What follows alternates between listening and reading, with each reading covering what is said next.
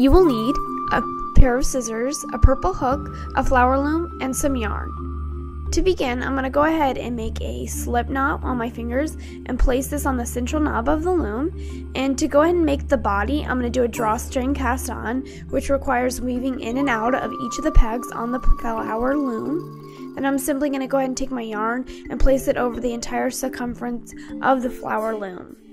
I do have a video on how to do this drawstring cast on, and I'll link that below. Now what I'm going to go ahead and do is knit off each and every other peg. So you'll only have yarn in front of some pegs, so just go ahead and do every other peg. Now I'm just going to remove my slip knot and pull these loops down to the bottom of the peg and go ahead and E-wrap around the entire peg.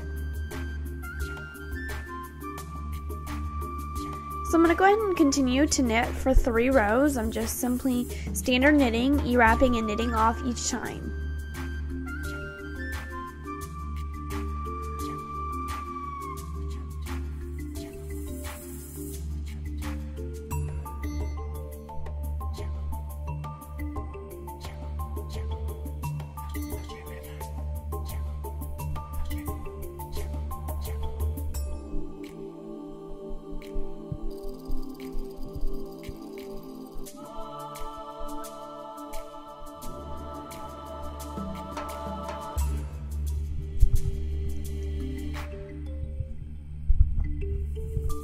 Now I'm going to go ahead and do a double knit stitch, which requires me to E-wrap and kind of move that E-wrap down a little bit lower on the loom. So I'm just E-wrapping around once, and the reason why we want that low on the loom is because I'm going to go ahead and E-wrap a second time. So there now should be 3 loops on each peg.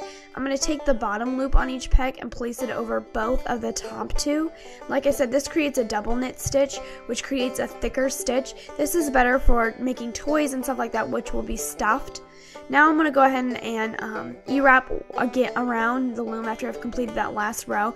And for this one, I'm just going to separate those bottom 2 loops because when you knit off, they kind of get smushed together. So just separating that bottom loop into the 2 original and placing the bottom one over the top. I hope this makes sense. Double knitting is a little bit more complex than standard knitting, but it's much better for this type of animal.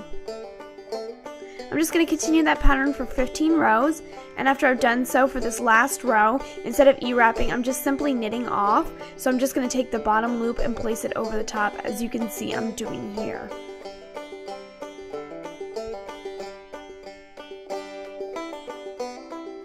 Now I'm simply going to take the body off of the loom. So what I do to do this is just to trim the yarn and then go around the loom and take it off like you would a hat, just a drawstring cast off. I'm using my purple hook to assist me with doing this, but you could also use a needle or whatever you prefer. Sometimes even my fingers will just do fine. Alright, so that's the cute little body. Let's go ahead and make the head.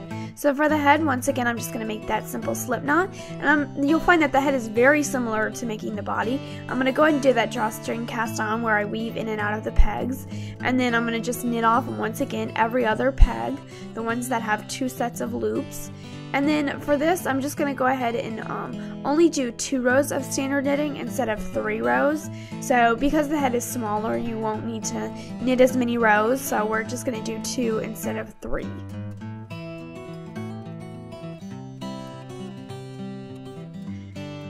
Alright, so after I've done those 2 rows, I'm going to go ahead and begin to double knit. Once again, you're just going to E-wrap once, and then go ahead and E-wrap again.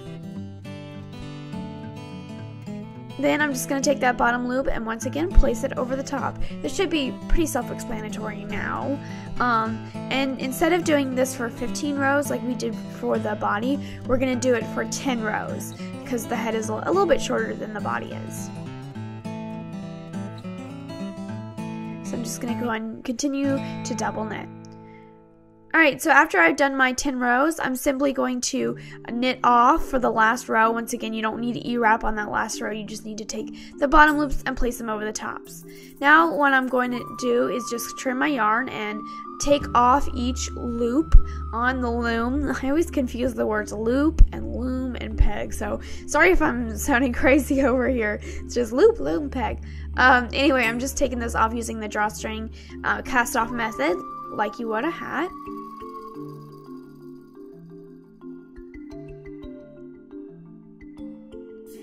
And there you have your little head. For the arms and legs, what I'm going to go ahead and do is do a 2-peg I-cord. This just requires that you E-wrap in a figure 8 pattern to cast on and knit. I do like the 2-peg I-cord. However, I also would recommend doing a 3-peg I-cord because it makes it a little bit thicker.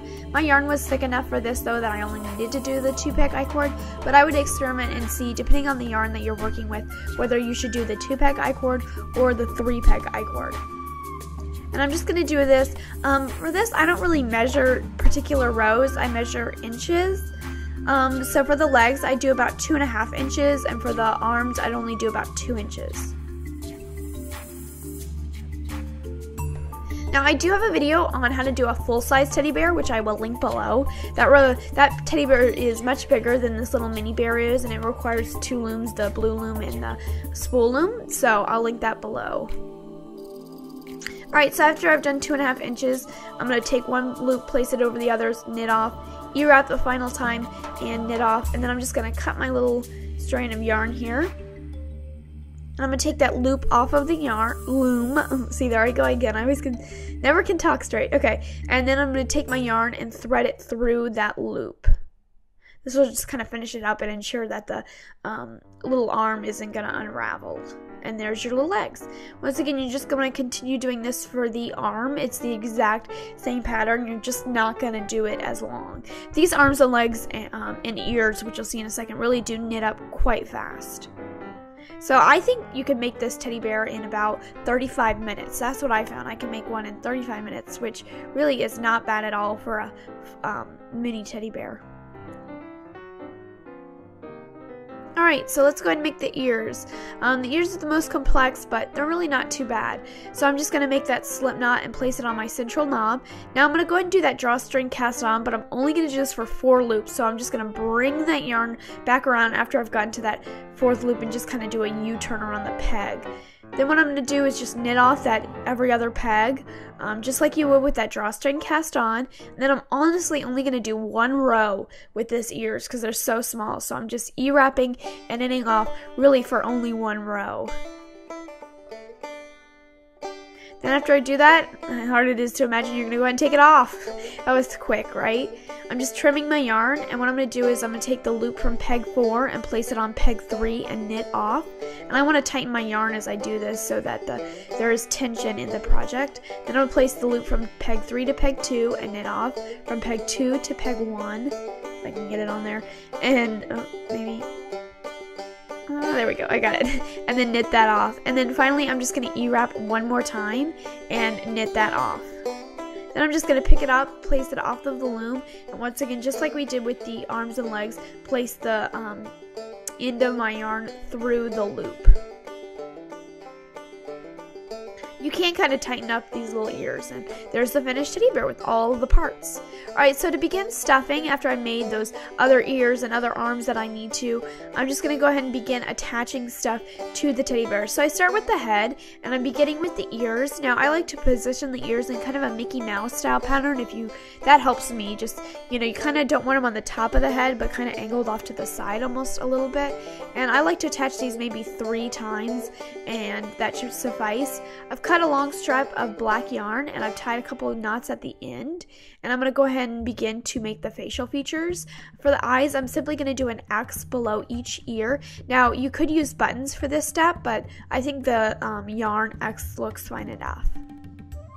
After I've done that, I'm going to go ahead and do the nose. I do this below both eyes, and I do a triangle kind of facing downward almost. I went ahead and outlined the triangle, and now I'm just going to go back and fill in each part so it's a solid black little nose. Then what I'm going to go ahead and do is do a line kind of down to the mouth and do a little smiley face on either side of that nose. And then I like to do these like little, I don't know if you would call them like dimples, but little lines on the ends of the smiley face to add some features. So I'm just stuffing the head and cinching it up. For the body, what I'm going to go ahead and do is attach the legs first. So you kind of want to start at the butt of the body, if that makes sense. And I like to attach the legs actually starting kind of below the teddy bear so they don't stick out too far. And for these, you want to attach them maybe 5 times at most would probably be sufficient. And you really just want to make sure that these are stable and then they're not going to fall off since the arms and legs are kind of thin. Then for the arms, I'm going to do these below the neck area on the kind of the top of the body. And once again, you kind of want to start these on the back by the shoulder blade and reach them out so they kind of line up with the legs. Once again, 5 times should be enough. Now I'm going to go ahead and stuff the body, so I'm just stuffing it, and it's time for me to attach the head. This is the most crucial part of the teddy bear. If this head isn't on there well, it will be the first body part to fall off, so make sure you really do it well. I'm just going to go ahead and cut my ends and thread them into the teddy bear, which is a little tricky, and there's the final product. Thank you guys so much for watching. I hope you enjoyed making these little mini bears with me, and next week we will be making panda bears. Stay tuned. Bye.